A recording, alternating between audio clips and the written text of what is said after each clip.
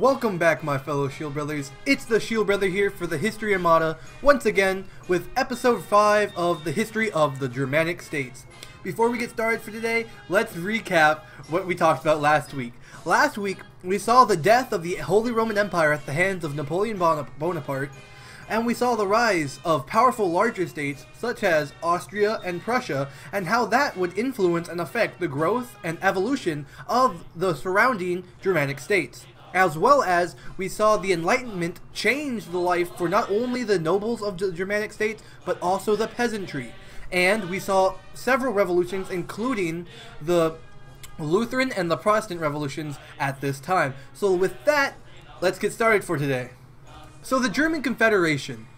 Europe in 1850 was a continent in a state of complete exhaustion following the French Revolution and the Napoleonic Wars. And it started to turn from the liberal ideas of the Enlightenment and Revolutionary era and to Romanticism under such writers as Edmund Burke, Joseph de Maistre, and Novalis. Politically, the victorious Allies set out to build a new balance of powers in order to keep the peace, and decided that a stable German region would be able to keep French imperialism at bay. So it was Napoleon's reorganization of the Germanic states was that it was kind of kept, and the remaining princes were allowed to keep their titles. In 1813, in return for guarantees from the Allies that the sovereignty and integrity of the southern German states, Baden, Württemberg, and Bavaria would be preserved, they broke from the French. And that leads us to the German Confederation, which you can see a nice map of on your right there. So the German Confederation, it was a loose association of roughly 39 states created in 1815 to coordinate the economic powers and coordination of separate German-speaking countries more along the same path. It acted as a buffer between the powerful states of Austria and Prussia, and Britain approved of it because London felt that there was need for a stable, peaceful power in Central Europe, and that could discourage and be aggressive towards any moves made by France or Russia. According to a report from 1985, most historians have judged that the Confederation to be weak and ineffective, as well as an obstacle to German nationalist aspirations. It was both beneficial but also very harmful for the Germanic states due to the fact that although it did get the economies to kind of coordinate, it was a very hard buffer for the Prussians and other Germanic-speaking states to kind of realize their nationalism and kind of bring that back into a sense of a true unity, if that makes sense. And it collapsed due to the rivalry of Prussia and Austria and the 1848 revolution and the inability of the multiple members to compromise in any way. It was replaced by the North German Confederation in 1866. So what was the society and economy like that we were just talking about that they were getting coordinated? So the population of the German Confederation at this time, excluding Austria, grew 60% from 1815 to 1865 for its lifetime there. From 21 million to 34 million. The era saw the demographic transition take place in Germany, and it was a transition from high birth rates and high death rates to low birth rate and also low death rates, as the country developed from a pre-industrial to a modernized agricultural and supported a fast-growing, industrialized urban economic system. On your left there, you can see the railways of the German Confederation. So, in previous centuries, the shortage of land meant that not everyone could marry, and marriages took place around age 25. In 1815, however, due to increased agricultural productivity, it meant a larger food supply and a decline in famines, epidemics, and malnutrition. This allowed couples to marry earlier and have more children. Arranged marriages became uncommon, and as young people were not allowed to choose their own marriage partners, subject to a veto by the parents. The high birth rates were offset by a very high rate of infant mortality and immigration, especially after about 1840, to the German settlements in the United States, This is the big period for the Germanic states. We see a large not an epidemic, but a large emigration to the United States, and that greatly adversely affects the Germanic states that we have been covering for the last couple episodes. And the upper and middle classes began to practice birth control, and a little later, so did the peasants. And that brings us to industrialization. Before 1850, Germany lagged far behind the leaders in industrial development, Britain, France, and Belgium. In 1800, Germany's social structure was poorly suited for entrepreneurship or economic development. Domination by France during the era of the French Revolution and Napoleonic Wars, however, produced important institutional terms and reforms, including the abolition of feudal restrictions on the sale of larger landed estates, the reduction of the power of the guilds of the cities, and the introduction of a new, more efficient commercial law. Nevertheless, traditionalism remained strong in most of the Germanic states. Until mid-century, the guilds, the landed aristocracy, and the churches and the government bureaucracies had so many rules and restrictions on entrepreneurship and industrialization that it was held in low esteem and given little opportunity to truly develop in the Germanic states. But from the 1830s and the 1840s, Prussia, Saxony, and other states started to reorganize agriculture. The introduction of sugar beets, turnips, and potatoes yielded a high level of food production for the Germanic states, and which enabled a surplus rural population to move to industrial areas. The beginnings of the Industrial Revolution in Germany came in the textile industry and was facilitated by eliminating tariff barriers through the Zollverein starting in 1834. So by getting rid of these tariffs, they opened a new door for industrialization, especially in the textile industry as well as other industries, for entrepreneurship, as well as more participation by the lower classes in industrializing Germany. And that also brings us to urbanization, and by mid-century, the German states were catching up to the high producers of France, Belgium, and Britain. By 1900, Germany was a world leader in industrialization along with Britain and the United States. But urbanization is an effect due to this industrial revolution within Germany. Industrialization brought rural Germans to the factories, mines, and railways. The population in 1800 was heavily rural, with only 10% of the people living in communities of 5,000 or more people, and only 2% living in cities or of more than 100,000. After 1815, the urban population skyrocketed, due primarily to the influx of young people from the rural areas. Berlin, for example, grew from 172,000 in 1800 to 826,000 in 1870. So within 70 years, it grew over 700,000. Hamburg grew from 130,000 to 290,000. Munich from 40,000 to 269,000. Those are just a few examples of the urbanization going on due to the German industrialization revolution. And although you have to consider that there is the large emigration to the United States offsetting this growth, but that's besides the point, really. And that this urbanization and this immigration was largely affected by the new railways. The takeoff stage of economic development came with the railroad revolution of the 1840s for the Germanic states, which again you can see on the map on your left.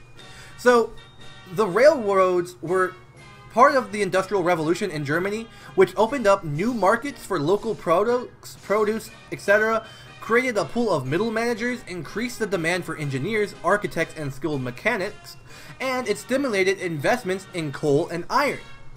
Politically, this unity of 36 states and a pervasive conservatism, it was a very conservative, is what I'm trying to say, group of roughly 36 states, which made it difficult to build railroads and railways in the 1830s. However, in the 1840s, trunk lines did link the major cities. Each German state was responsible for the lines within its own borders, but nevertheless, all the major cities were now connected by a railroad. So, this, as I said, opened the door greatly. And that brings us to science and culture of this era, which is very widely affected by the different effects of 1840, etc. for the Germanic states. German artists and intellectuals, heavily influenced by the French Revolution that had earlier ended, and by the great German poet and writer Johann Wolfgang von Goethe, turned to Romanticism. In this era, in this episode, we see the rise of urbanization, industrialization, and Romanticism for its culture, after a period of enlightenment. Philosophical thought was decisively shaped by Immanuel Kant. Ludwig van Beethoven was the leading composer of Romantic music at this time. His use of tonal architecture in such a way as to allow significant expansion of musical forms and structures was immediately recognized as bringing a new whole dimension to music of this era. His later piano music and string quartets especially showed the way to a completely unexplored musical universe and influenced people such as Franz Schubert, Robert Schumann. In opera, a new romantic atmosphere combined with supernatural terror and melodramatic plots in a folkloric context was being successfully improvised in the Germanic culture for this time. It was achieved by Karl Maria von Weber and perfected by Richard Wagner. In his Ring Cycle, the brothers Grimm not only collected folk stories and the popular Grimm's fairy tales, but they greatly rose to popularity also, but they were also linguists, now counted among the founding fathers of German studies.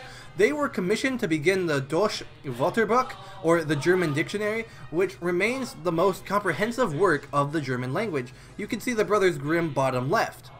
At the university levels, high-powered professors developed international reputations at this era for the Germanic states, especially in the humanities led by history and philosophy, which brought a new historical perspective to the study of political history, theology, philosophy, language, and literature, these being used together to better understand and grasp the new factors of these studies.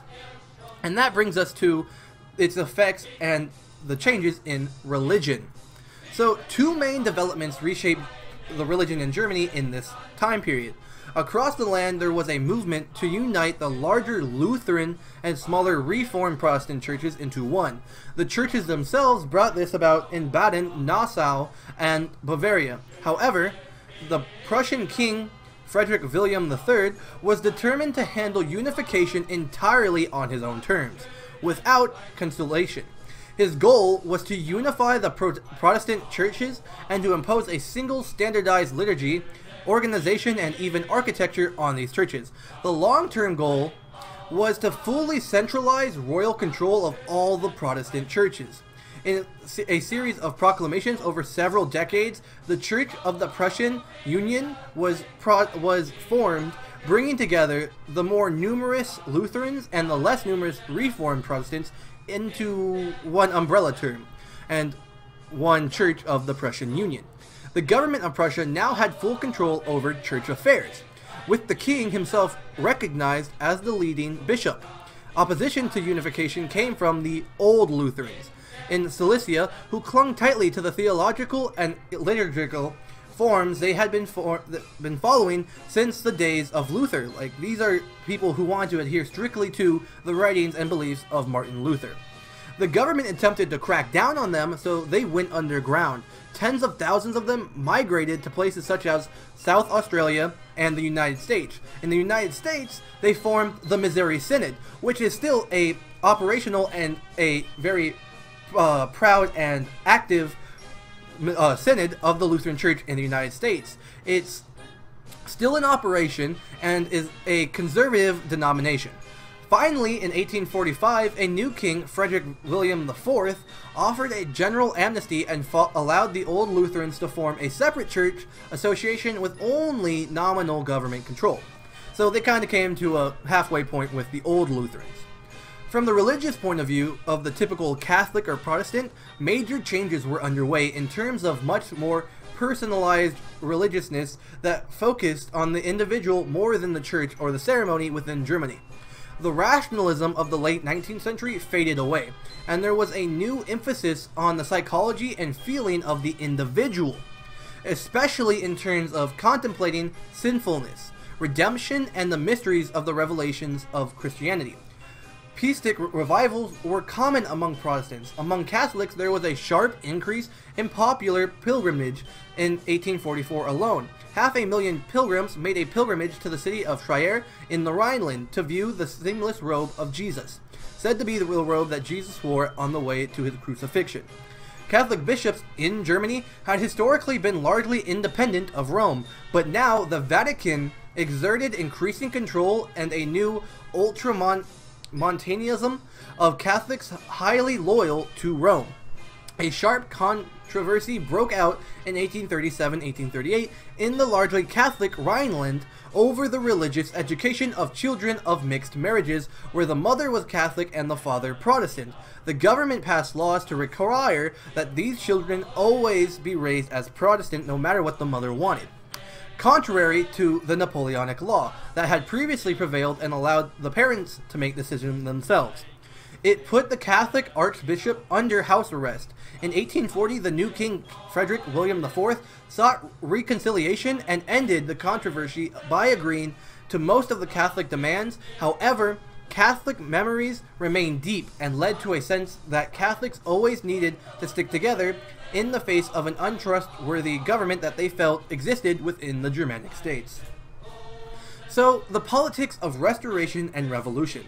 So after the fall of Napoleon, Europe's statesmen convened in Vienna in 1815 for the reorganization of European affairs, under the leadership of Austrian Prince Metternich.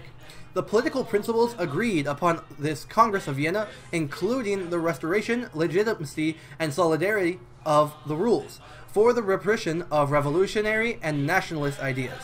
The German Confederation was founded, a loose union of 39 states, 35 ruling princes, and 4 free cities, under Austrian leadership with a federal diet, meeting in Frankfurt am Main.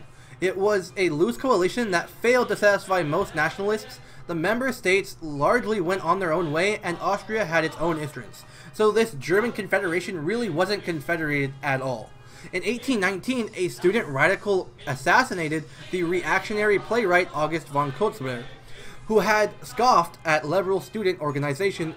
In one of the few major actions of the German Confederation, Prince Metternich called a conference that issued the repressive Carlsbad decrees designed to suppress liberal agitation against the conservative governments of the German states. So, after Napoleon, we see a lot of reactionary things going on. We see this loose German Confederation, and we see students who are being radical, trying to change things for themselves and the next generation, but ultimately being smacked down by the conservative German governments. In 1848, growing discontent with the political and social order imposed by the Congress of Vienna led to the outbreak in 1848 of the March Revolution in the Germanic States. In May, the German National Assembly, the Frankfurt Parliament, if you will, met in Frankfurt to draw up a national German constitution to adhere to. But the 1848 revolution turned out to be unsuccessful.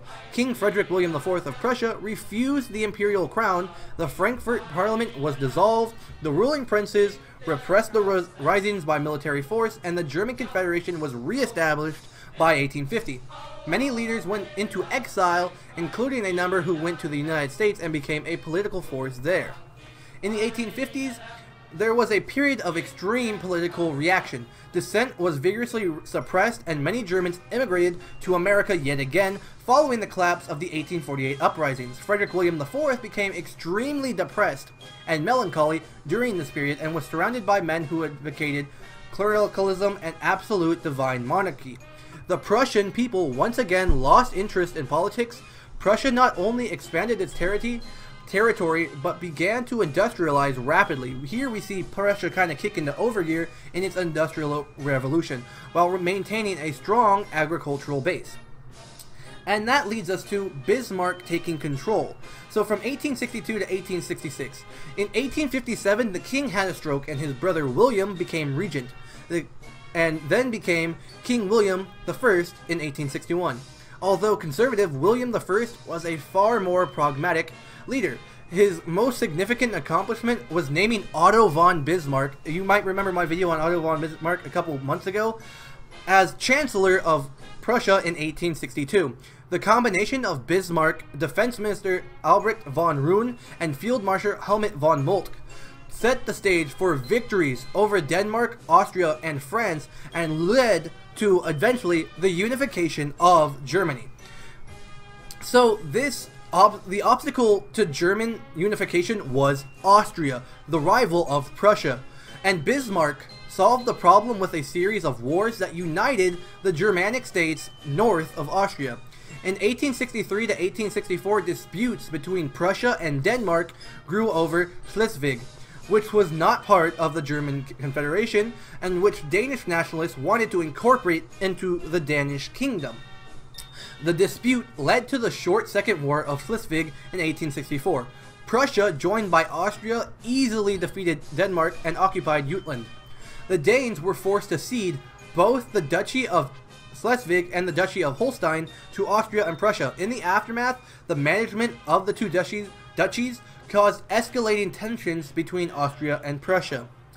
The former wanted the duchies to become an independent entity within the German Confederation, while the latter wanted to annex them. The 7 Weeks' War between Austria and Prussia broke out in June of 1866. In July, the two armies clashed at Sotava-Königgrätz, which is in Bohemia, in an enormous battle of a very huge scale not quite seen in the European theater. And it involved 500,000 men. The Prussian breech-loading needle guns carried the day over the slow muzzle-loading rifles of the Austrians, who lost a quarter of their army in the battle. Austria ceded Venice to Italy, and Bismarck was deliberately lenient with the loser to keep alive a long-term alliance with Austria in a subordinate role. Now the French faced an increasingly strong Prussia. So Bismarck was a genius, and he was a very great realpolitik. And if you want to know more about him, you can go watch my earlier video on Otto von Bismarck. But he uses his wars and role to turn Austria from a rival into a very strong ally.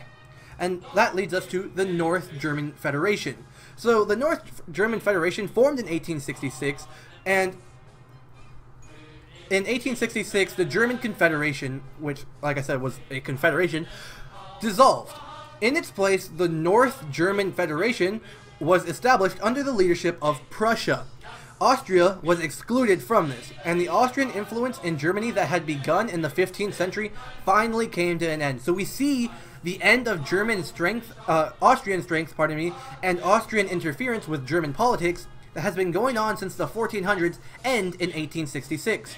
The North German Federation was a transitional organization that existed from 1867 to 1871, between the dissolution of the German Confederation and the founding of the German Empire.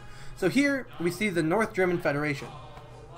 And if you tune in next week, we're going to talk about the German Empire from 1871 to 1918, how it came to be, and how powerful and great this German Empire was that finally brings all these tiny and different Germanic states that have existed since before the Holy Roman Empire into one entity of a German Empire, along with the Austro-Hungarian Empire.